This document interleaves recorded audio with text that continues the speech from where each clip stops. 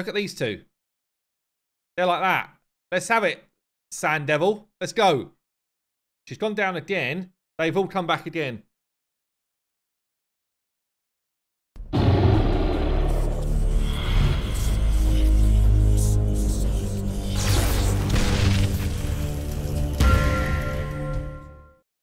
Let's just see. So he's an HP-based champion, is he?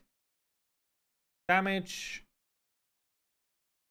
Doesn't actually say. Hold on a sec here. A1 attacks 2 times. Doesn't say what his damage is multiplied by here. He says he's an HP champion here. I guess, is that a bug?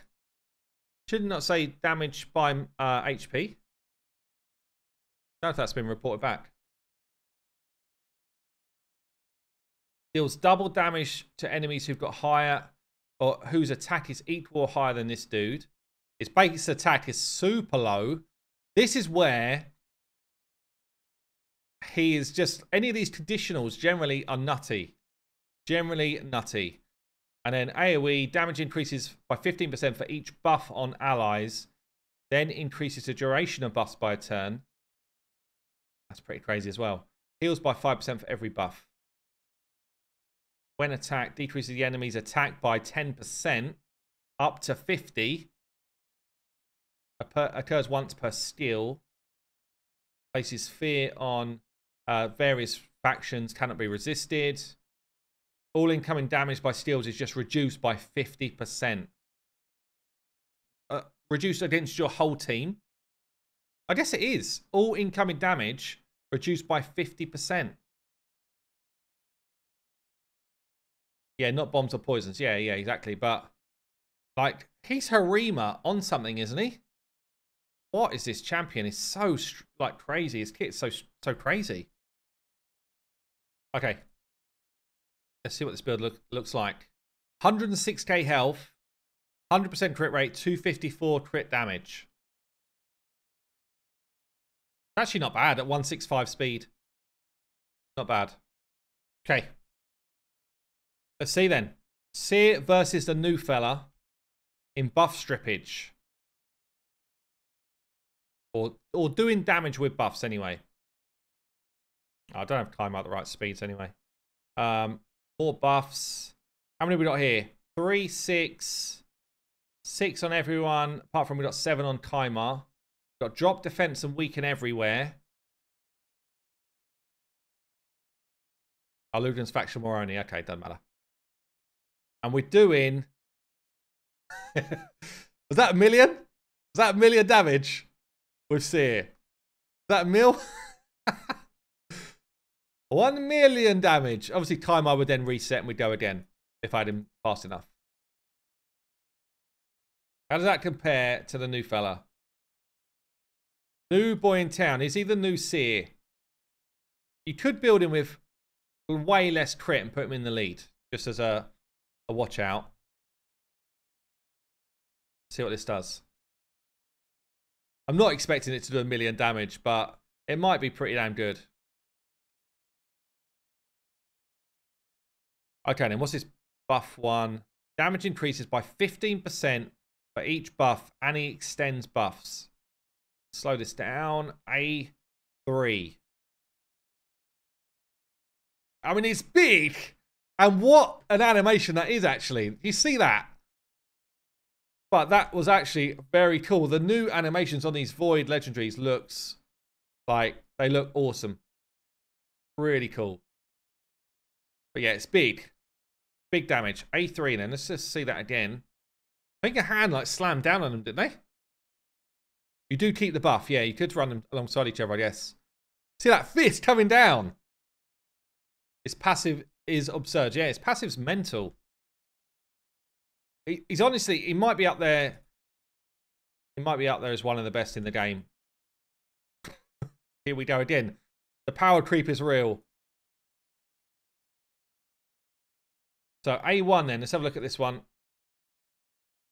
Attacks one enemy 2 times, can place decrease attack. Each crit fills ally turn meter as well. Nothing crazy damage about that.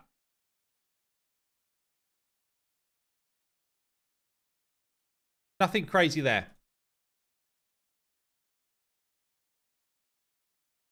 Like, that's, if anything, fairly low damage.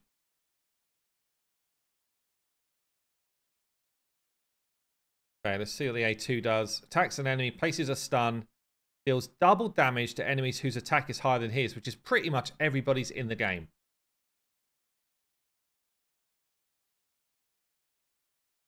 $458K on the A2 is huge. It's a massive hit. It's another massive, massive hit. And then obviously we've seen the A3 already. We know that smacks based on number of buffs.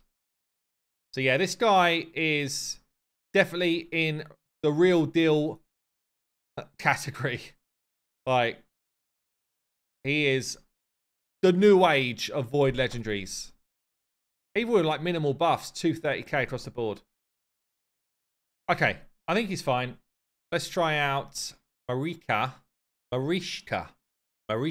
Okay. Marichka. I will forget that. That sounds good for now. So Marichka, I guess she's just going to be like a straight up support. Attacks with someone else, it's going to be Taras. Fully restores any decreased max HP, then heals. Places shield and strengthen. This passive seems kind of nuts to me. Revives all dead allies with loads of health and turn meter whenever she is killed. So if you have one other reviver, there's a 3-turn cooldown on this. And is there a 3-turn cooldown on this? Or this? No, it's this, isn't it? Places block damage on all allies whenever an ally receives a bomb, poison, or HP burn.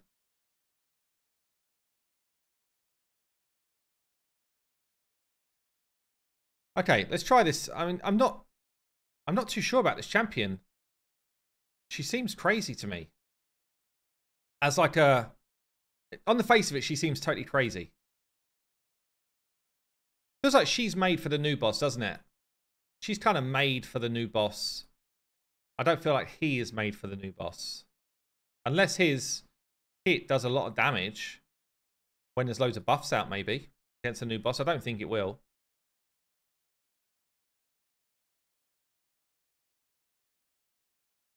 Okay.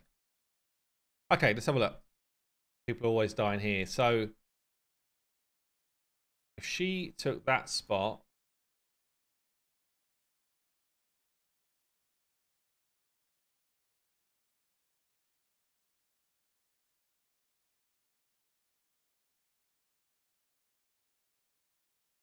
Sandover will be easier to test this. I guess so. I just feel like this is a team that I know Duchess just like does the job already for me.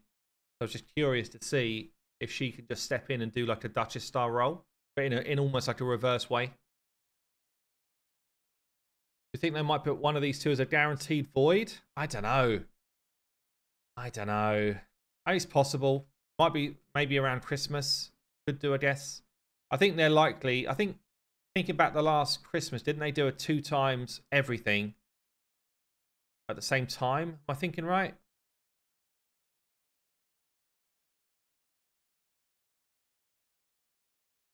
Yeah, but I'm not sure about guaranteed. Who knows? What I need is more EE champs and not to grind another fusion. Right, let's see what's going on in this part. So we've got tons of bombs popping up. Obviously, Geo's doing his Geo thing.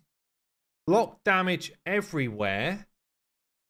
Block damage everywhere because of the stuns? Wow.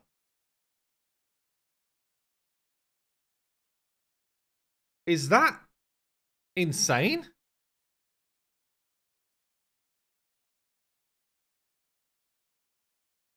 Revive on death. I think that's her revive on death happening right now. So that's on a 3-turn cooldown, that block damage thing.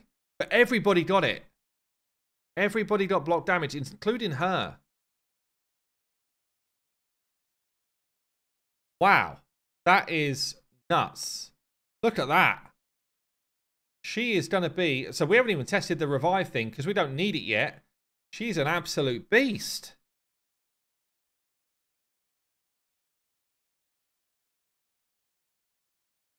Everyone revives apart from her when they all go down. Holy hell, this champion is crazy, isn't it? And then obviously we get her back. Now, the question is, do they all revive again? Well, she heals them to full anyway, before we get a chance to test it.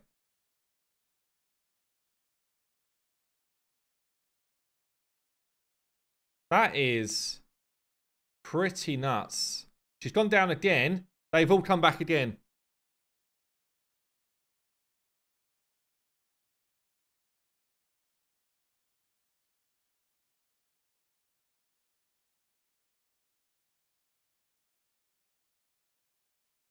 Wow. That is some crazy interaction. That is some absolutely crazy interaction we're just witnessing there.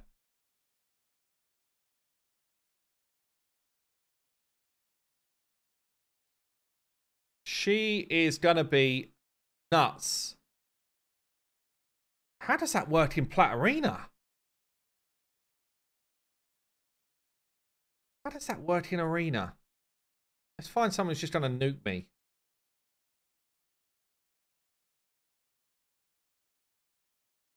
Most people have such defensive teams here. Sender. Sender. Okay. What shall I do? Shall I just put in almost like nothing team first and just see what happens here? That's actually nuts. They're both 5 out of 5s in their own merit. Yeah, that's right. Orbpeck, thank you for the sub. Who do I want to put in here? Should I just throw in some food? Kind of just interested to see how this works.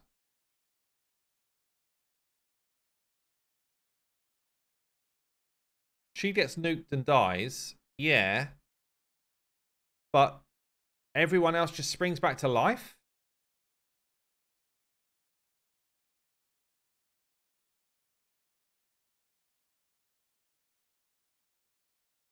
Yeah. So everyone else. And she brings them back with 75% turn meter. That's kind of nuts, right? Will a block revive champ block the whole team? I guess so. Yeah, I guess so. Someone like a Rotus or whatever, yeah. So yeah, obviously in Sand Devil, and I guess that's what our kit was kind of built for, the Sand Devil, yeah?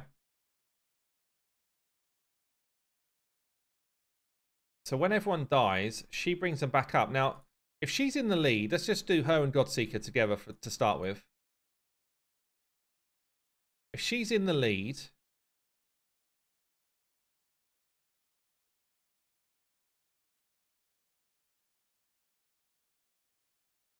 she dies. She pops up because of Godseeker's revive before that can happen. So that's the way around that works. If they were reversed, if she's behind the team, this is where like positioning starts to become interesting, I think. Does it interact in the same way? Who pops up first? Godseeker pops up first. There's going to be some interesting stuff going on with this champ once people get under the skin of her kits.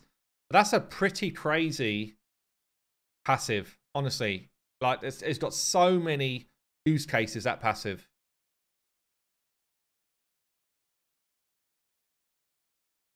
Godseeker passive didn't work here. No, I know. That's what I'm saying, because I changed them around. So I made sure her passive hit him first. Look at these two. They're like that. Let's have it, Sand Devil. Let's go.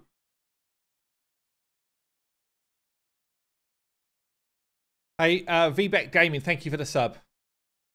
How's it going? Christmas shopping done? Yeah, pretty much. In fairness, Lady H does a lot of the Christmas shopping of the household, but I've done some. I've been in the mix.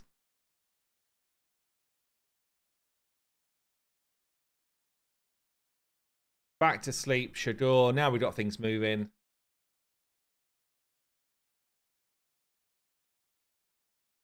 Take a nap.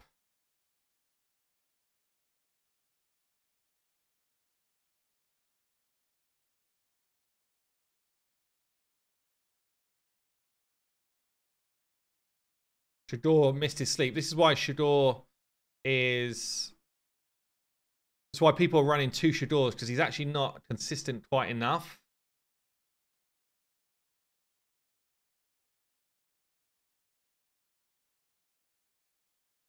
But yeah, she'll definitely be in teams for sure. No Ninja in this team. No, we were just trying out if she could deal with the enemy max HP loss that a Geo does, and she can. Which is kind of crazy. Marichka. I don't know. Anyway. Marichka, that's it. It's when I say it, like, you know when it clicks, it's like, I know now. I will forget in about 3 minutes.